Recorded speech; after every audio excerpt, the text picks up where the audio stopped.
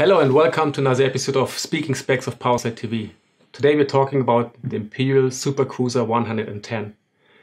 The Supercruiser is a really nice skate coming with 110mm big wheels, a short compact frame, so it's really an agile but fast frame and giving you a nice smooth ride all the time. The frame is based on the 165mm mounting, and the good thing for the frame, actually it's a 110mm frame, but it also takes up 125mm. So when you want to take them up and beef them up and go into the Mega Cruiser option with 125, this is all possible with this setup. So then it will be even faster and you will be cruising around the city even more quickly.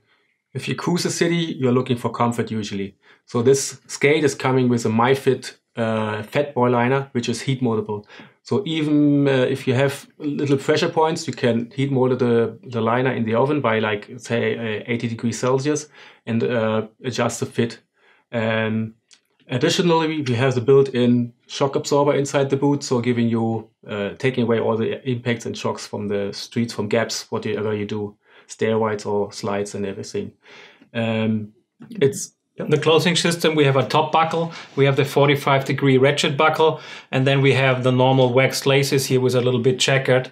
And the skate is powered by 110mm spinner wheels, which actually have a little bit rounder radius, so it's better for urban skating, better for sliding, for more control, and gives you a little bit more grip and performance in the city. And it's also then powered by the ABEC 9 Wicked bearings.